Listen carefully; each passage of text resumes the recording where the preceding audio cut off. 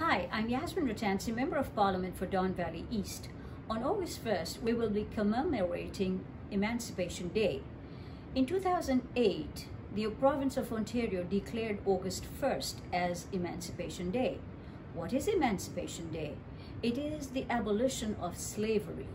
And how is it relevant today? It is relevant when we look at Black Lives Matter and how slavery has had a tremendous impact on Black lives. As well, has slavery really been abolished? If you look at modern slavery, and I've been studying it, we need to be mindful of other countries that overutilize migrant workers and do not give them safety and security. So on this Emancipation Day, let us abolish the slavery and enslavement of modern people as well. Thank you.